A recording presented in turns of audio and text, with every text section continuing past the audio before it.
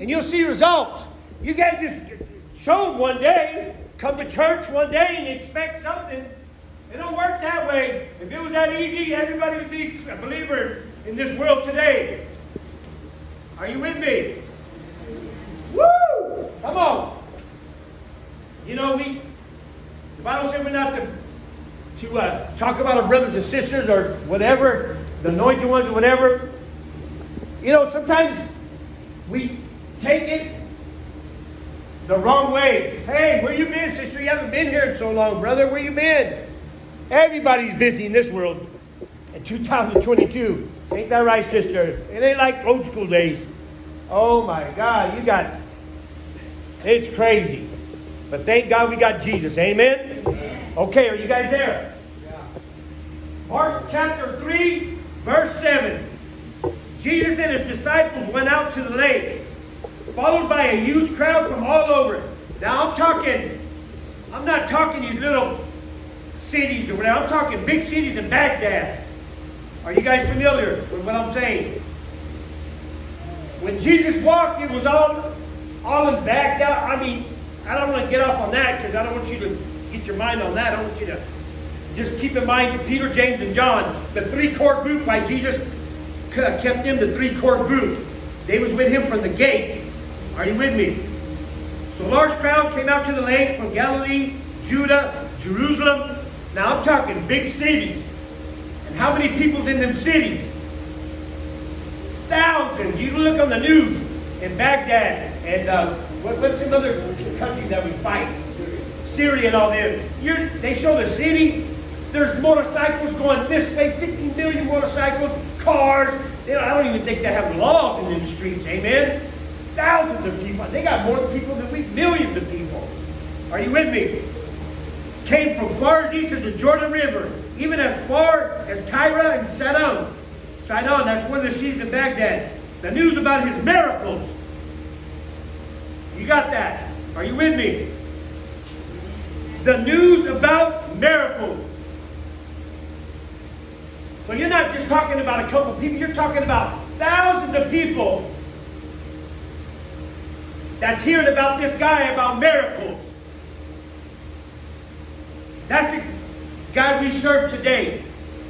Jesus. Miracles. You want out of your situation, your lifestyle, whatever it is, believe in miracles. That's the God we serve. That's the God I serve. I serve the same God that Shadrach, Meshach, and Abednego, Peter, James, and John serves. Woo! Somebody's going to get that. Are you with me, brother? We got power over all demon, over all evilness. It must flee when you break up the name of Jesus. Can I get an amen? Amen. Amen. They came from all over, every city. Far east of the Jordan River. Numbers of people came to see him for themselves. Can you believe this? Get a couple of your friends and you tell your friends, we're going to see Jesus on the lakefront. Who's this Jesus? Well, let's go check him out. How many cities I named? 7, 8. There's 7, 8 of them. As far as the Jordan River, walking to see Jesus live, like me right here. Are you with me? Let me say it again. Let me move Ryan. As far as the Jordan River, from all these 7 cities, people's walking for hundreds of miles to come and see Jesus, like me right here, right now, preaching his anointed word. He's just using me as anointed vessel. And I want to receive it just like you guys. In Jesus' name, amen. Jesus in person. Woo! Come on, church. Jesus in person. Pastor, get your bag. Let's go. We're going to go see Jesus at the lakefront. Right? Amen. You with me? Live. In flesh. 2,000 years ago, sis. When he only walked 3.5 years of his ministry. Woo! Powerful. Amen. Glory. Man, that had to be an experience. Are you with me?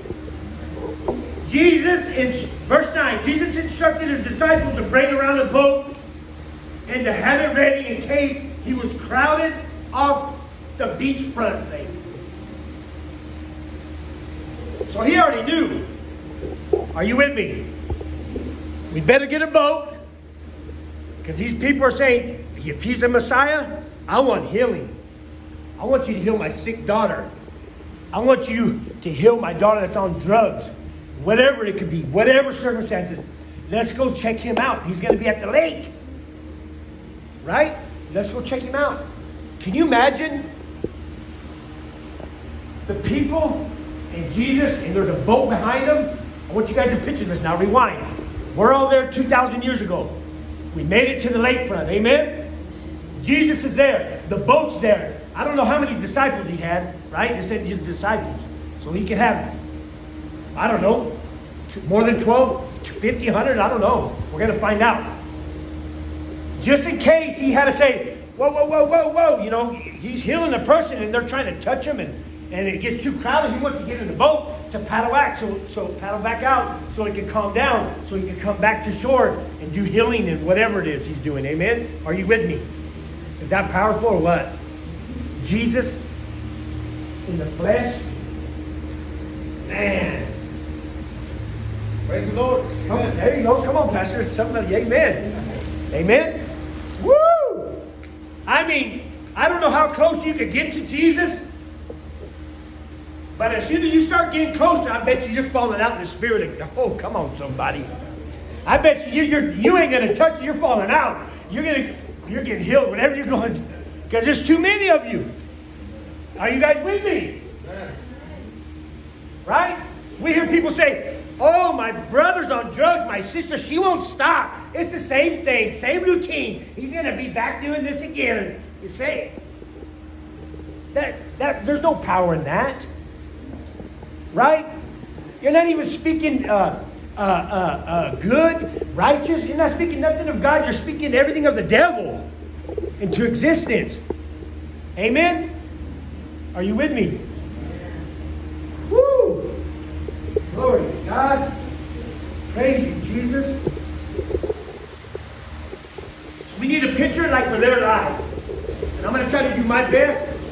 With God, we're going to be able to all receive this. Amen? So, the boat's there. Jesus is here. No matter how many disciples he has. Amen? Thousands and thousands of people are trying to touch him and get healing and everything back in the day. Amen? You know, they had a lot of diseases and stuff back in them days. You know, they didn't have the medicine and the doctors we do nowadays. Amen? Okay, Jesus instructed to get the disciples to bring the boat around, to have it ready in case the crowded off the beach. There have been many healings that day. As a result, many sick people were crowding around him, trying to touch him. And whenever those possessed by evil spirits caught sight of him, they would fall down in front of him, circling, shaking, and so on and so on. You are the Son of God. Woo! Are you with me? So them evil spirits, demons, knew, oh, okay, this is the Messiah. He is. He is the anointed one. Amen? They thought they could come, they couldn't even get close to him. The demons, the evil that's in them, God already is taking it out of him, rebuking it out of him. Amen? Amen? Amen? Right? Glory? Amen. But Jesus, verse 12. But Jesus strictly warned them not to say who he was. Okay, here we go. Verse 13. Afterward, after all that happened, Jesus went up to the mountain and called the ones he wanted to go with him. And they came to him. Then he selected 12 of them to be his regular companions. Are you with me?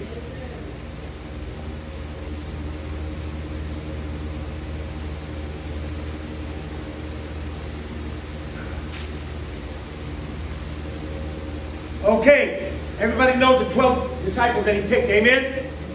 I don't have much time to talk about all 12 of them, so I'm going to talk about the three main core group of the disciples. Peter, James, and John. Are you with me? Peter, James, and John were the three core group. Were among the earliest of Jesus' disciples who he had with him the longest. But the Bible does not say why he chose Peter, James, and John. Are you with me? To be his inner circle. These three men were present with Jesus during his special events. Woo! I hope I get this finished. I might not. Now, you imagine the earliest when Jesus was doing his healings. Amen? Peter, James, and John was there present, following with Jesus. Them three before Jesus. Seeing everything that's happening in the flesh like us right now. That must have been so powerful. Right before your eyes, like, whoa, wow. Woo! I mean, come on now. You know, in the latest church now, we have people falling out in spirits, amen? We believe they get cast, you know, some, if they have demons in them or possessed, we rebuke the demon and cast them out to darkness. They make funny noises, foam at the mouth, right? Well, we're talking about some crazy stuff back then. I bet you Peter, James, and John seen live with their own eyes, in the flesh, 2,000 years ago, with the man, the Messiah, Jesus, amen? Wow. Powerful. Powerful. Okay. Peter, I'm going to talk about Peter. Peter, you know what his occupation was? He was just an old fisherman that Jesus picked. Just a fisherman. You know, who goes and fishes at Lake Isabella or Park Park or whatever? Yeah? Just an old fisherman he picked. Wow. Crazy, huh?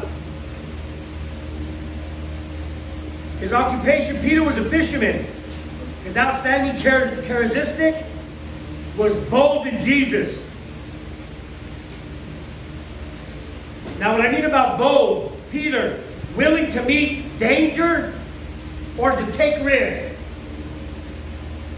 That's why I believe personally that Jesus picked Peter because of his skills in that area. Because he's the one that was probably in front of Jesus, in the back of Jesus, on the side, always had his head on a swivel, making sure no one could get to Jesus because he would pull out a sword. How many remember his sword in the garden when the Roman soldiers came and Peter, they came to get Jesus, and his instinct just went, whew, you ain't getting near Jesus. So I believe personally that Jesus picked Peter to be his head road disciple. Amen? Because Peter, his reaction, you ain't not going to get close to Jesus. Amen? Are you with me? Because Jesus knew that he would go all the way the highest in danger or take any risk. Peter was right there ready for action. Amen?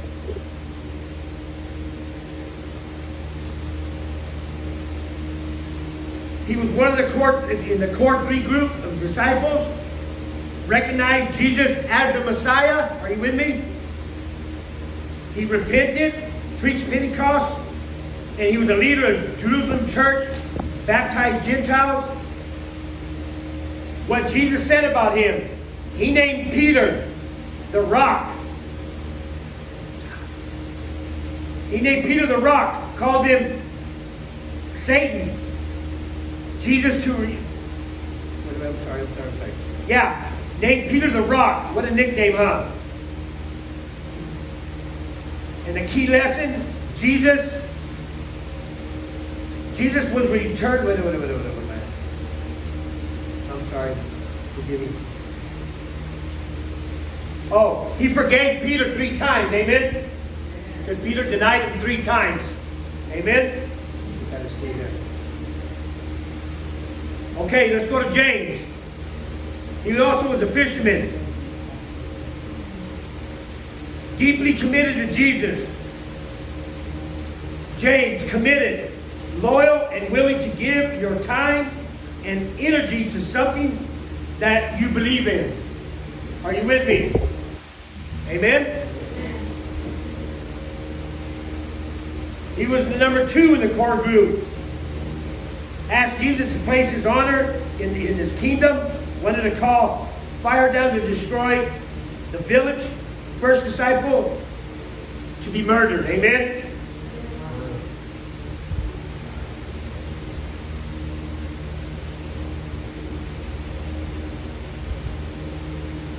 John, very loving, tender, caring, kind, gentle, friendly.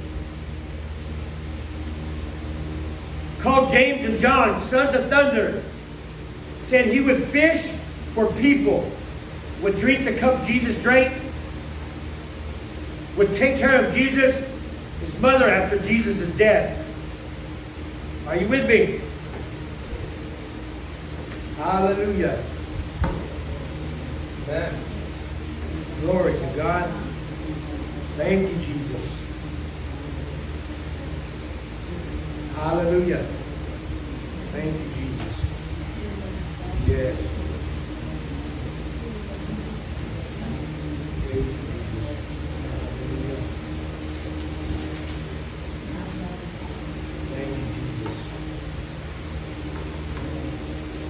Peter was the first of the disciples to experience faith in Jesus.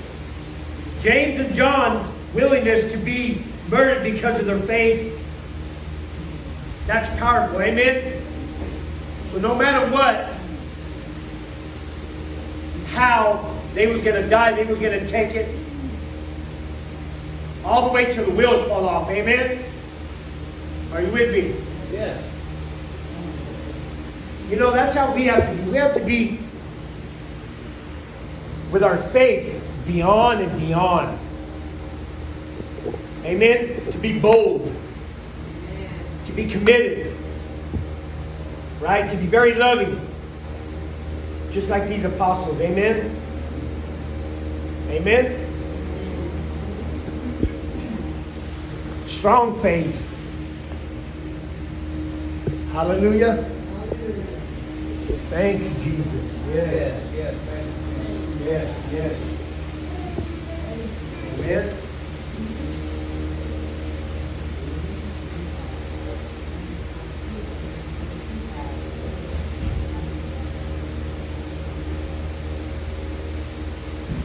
And they was fishermen of men. You know, we have to be fishers of men too. Amen. To reach souls. Amen. Hallelujah. Thank you, Jesus. Are you with me? You know how powerful it was to be one of the 3 of them in them days that Jesus picked out of the 12? Man, they seen some amazing miracles.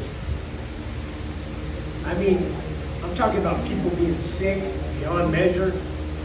Amen? Are you with me? So I encourage you to be bold, committed, amen, and very loving. Let's stand. Hallelujah. Thank you, Jesus. Praise you, Lord. Hallelujah. Thank you, Jesus. We love you, Lord. Praise you, Lord. If any of you need prayer, you need to come on up. We'll be glad to pray with you. I'll wait a few minutes. If not, I'll give her the prayer. Any unspoken, raise your hand. Amen. Yes, yes. Thank you, Jesus. Anybody else? Secret prayers or anything? Amen. And Lord, we just thank you for this day, Lord Jesus. Thank you for those that are here, and thank you for those that couldn't make it, Lord Jesus. Lord, we pray that we would be fishers of men, Lord. That we would be committed to you, Lord. That we would be bold to you, Lord. And that we would be deeply in love with you, Lord Jesus. We love, Lord Jesus. Lord, I pray that as we leave your house today, that you continue to work through us and out of us, Lord. And Lord, those that couldn't make it today, Lord Jesus, we pray that they would get to work today somehow, Lord Jesus. And we pray that they would make it here next Thursday, next Wednesday, next Sunday, Lord. Lord, we pray for traveling mercies, Lord Jesus, and bless those that are going through stuff, Lord Jesus. Hallelujah, Lord. That you would give them strength, Lord, to overcome whatever they're going through, Lord Jesus.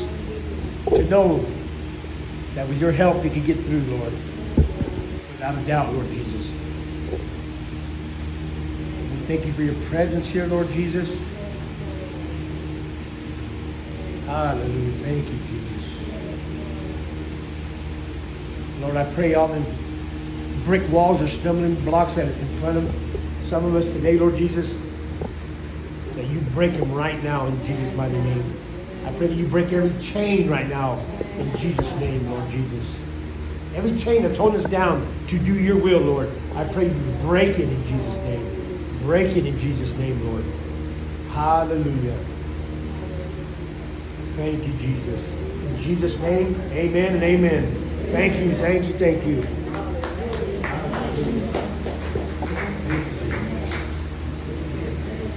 Any prayer, sister?